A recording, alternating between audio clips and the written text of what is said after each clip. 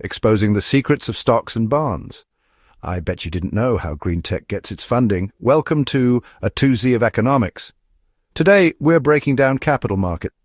Capital markets are where businesses and governments find long-term money. Think of them as the ultimate piggy bank for big projects. They do this by selling two things, shares and bonds. Let's use a cool example, green tech.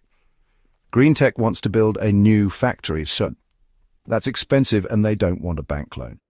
So they hit the capital market. First they sell shares, pieces of ownership in the company. So buy a share and you own a slice of green tech pie.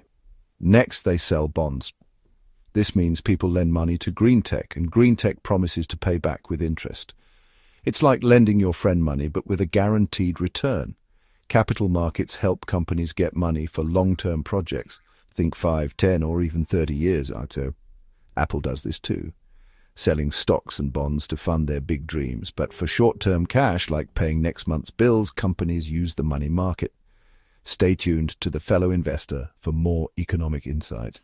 Happy investing.